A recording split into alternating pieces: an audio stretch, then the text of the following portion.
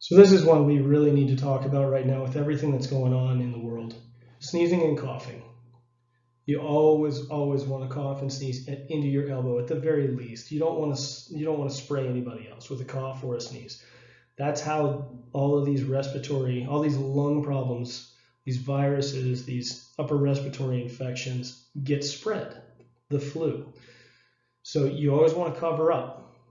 You may or may not have it, but you don't want the chance of giving it to someone else if you do. And everybody else should be just as courteous and not sneeze at you. Always turn away from others before you sneeze or cough if you can. And if it's possible, take a step back, take a step or two back, and then stick your face in your elbow and sneeze. Don't touch your face. Again, our hands touch everything in this world, so you don't know what you're picking up because germs and viruses are invisible. We can't see them. So you don't ever want to touch your face with your hands. Don't ever bite your nails.